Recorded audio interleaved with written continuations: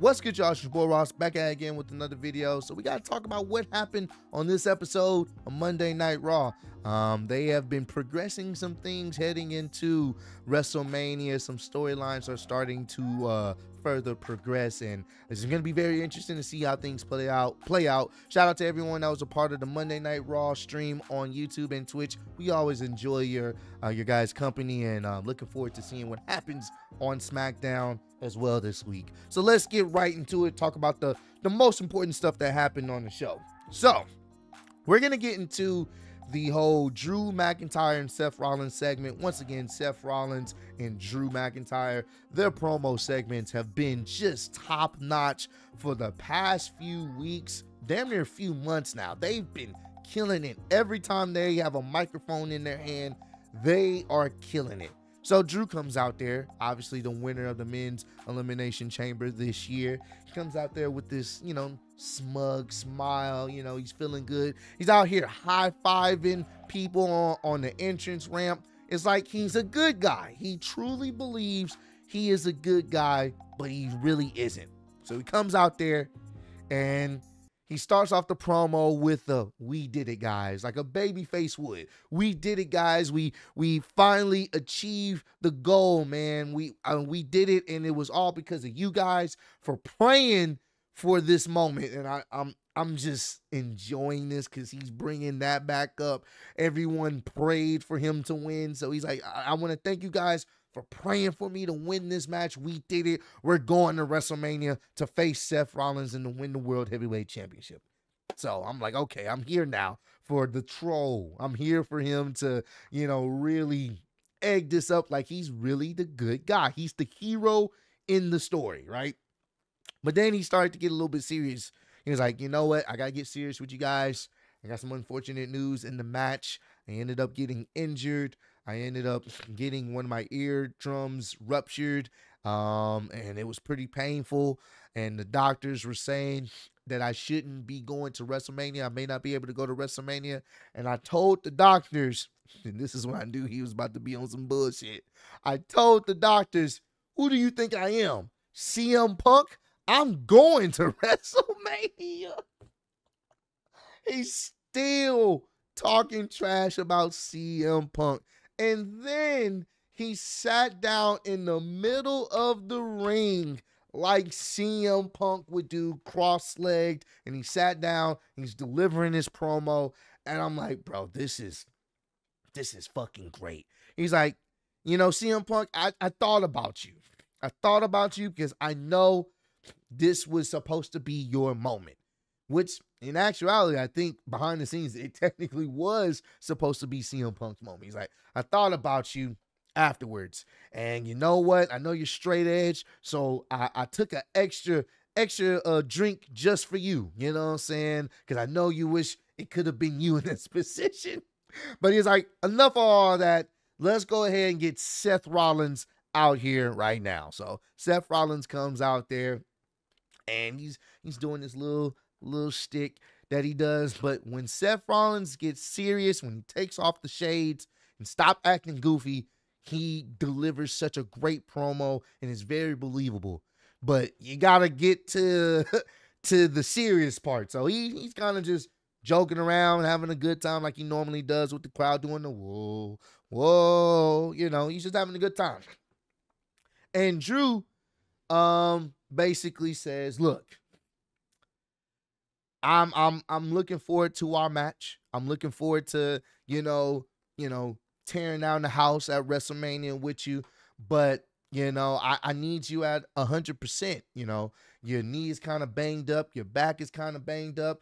And I have an issue with you because right now you're running around with this whole bloodline situation, Cody situation, and trying to help Cody and stuff like that when you're not even at 100%. And I don't want them getting involved in our match and then my win be tainted against you, which is a very interesting thing that he's brought up. And essentially he's saying, you keep messing with the bloodline, they're going to interfere in our match, and then my win is going to be tainted. My win's going to have an asterisk because you kept messing with them. And I like that angle of how he was approaching this situation. He's like, I don't give a damn about what happens on SmackDown. I don't care about that. But I care about you being at 100% so I can face you at 100%. I don't need you messing with their affairs. And then once Seth took off the glasses, he was like, yeah, congrats to you. I'm looking forward to seeing how, things play out going forward into WrestleMania, and looking forward to facing you again. But I need you to understand this. This needs to happen. He started talking about he's been selfish for a majority of his career. And then he had his daughter. And then he started to realize that there's other things more important than just championships and stuff like that. His family, doing this for his family, making sure his family can be proud, his daughter can be proud. And he's like, this is bigger than just me and you. This is about the WWE as a whole. Like, I'm not worried about my, my back and my knee when it comes to this situation, because we have to stop them. Better than anybody else what the bloodline can do. Say, for example, they do take me out, and then you do win. You have an easy night at WrestleMania. You beat me, right? Who's to say they don't come after you afterwards? What's going to stop them? But if we put an end to the bloodline right now, this year, then we don't ever have to worry about this ever again. And I like that what he said to him. He said, what you're saying could be true. But what if you're wrong? What if my back does hold up? What if my knee does hold up? What if we actually do take down the bloodline? Then what? Very interesting promo. I definitely in love what they were doing with this back and forth. Drew's concerned. He's like, you're going to get the bloodline involved in my situation with you, and you should just leave them alone. But Seth is like, well, no, because if we just leave it alone, we're going to be in the same situation, and then who's to say they don't come after you? Then what are you going to do? And I love on commentary after the segment, where Michael Cole and Pat McAfee have brought up the fact that, well, just last week the bloodline just helped you. So now all of a sudden you don't want them to be involved in anything that you got going on. But literally, the bloodline is the reason why you beat Cody. So what's going on here, Drew? How do you really feel? So I thought that was a very great segment. Love what they're doing here. Very interested to see how things will play out going forward. And then we have another segment backstage where Drew encounters Jay. Jay's having an interview talking about what happened last week or whatever, and then he sees Drew. Drew comes up to him. He is like, look, I don't want no problems. I just wanted to let you know we need to have this conversation. I understand what you're going through. I really do. And I just want you to know that you deserve this. Drew is such a fucking hater, bro. And I love it. Jay proceeds to throw his glasses, and they start brawling back and forth. I was all for it. And now we have a match with them again next week on Raw. It's going to be very interesting to see who's going to win and who's going to lose that match. But love what was going on there. That was a nice little exchange. He's like, you deserve this. And Jay's like, all right, fuck it. And they just started fighting. Love it, love it, love it, man. So let's get to the main event of the night. But before that happened, Grayson Waller and Austin Theory were doing an interview. And while they're having an interview, you can see Paul Heyman was talking on the phone. He looked at Grayson Waller, and then he walked off in the background. So you knew something was up. And then during the interview, Grayson Waller is talking about what happened in Australia and how Austin Theory got beat up or whatnot, and how Grayson was trying to help him, but he wasn't able to help him. And you can see Austin look at him like, huh, you sure about that? Like, that was like, you tried to help me. No, you didn't. So they're teasing some dissension there. You thought it was going to potentially show its face, but it does a little bit in the match between Cody and Grayson. So they have their match, and Austin gets involved, gets on the apron, trying to distract Cody, and Cody ends up hitting a dive onto Austin Theory onto the announce table. And then Cody gets back into the ring. He's able to hit the Cody Cutter, and then he's able to hit the Crossroads for the 1-2-3 victory. But you can see in the background, and they show a replay, Austin Theory's on the table. He could have been got up, but he's just like stretching his hand like, oh no, but he never got up. So they're definitely planning something with these guys. It may be a situation where they may end up breaking up and they may end up having a feud. We'll see how that plays out. But there was like 9 minutes left on the show. So you knew there was going to be some BS. And then that's when Paul Heyman comes out there with 3 JAGs. Apparently they were supposed to be off-duty cops that were suspended. Don't know what the fuck's going on with that. But there was 3 JAGs out there with Paul Heyman. Cody gets a microphone, gets a steel chair, and he's just ready to go. He's like, bro, I know who you are, Paul. If you're trying to jump me, if the bloodline's trying to jump me, I'm going to handle y'all. I'm ready for it. What's up? So Paul Heyman talking his trash. And basically what it was, The Rock and Roman wanted Cody to stop mentioning The Rock. The fact that he even issued a challenge to The Rock, they felt like it was disrespectful. He needs to keep his name out his mouth. And I love what Cody said here. He said, you know what? I really don't give a damn about all this. I have been nice. I've been trying to be nice. The only reason why I haven't trashed him publicly is because we all grew up as The Rock's fans. Like, we all grew up as a fan of his. So that's the only reason why I haven't been trashing him publicly. But you know what? I'm done being nice. I'm over this. I'm done with this. So Cody's like, well, if you don't stop, then there will be consequences. There's going to be some problems.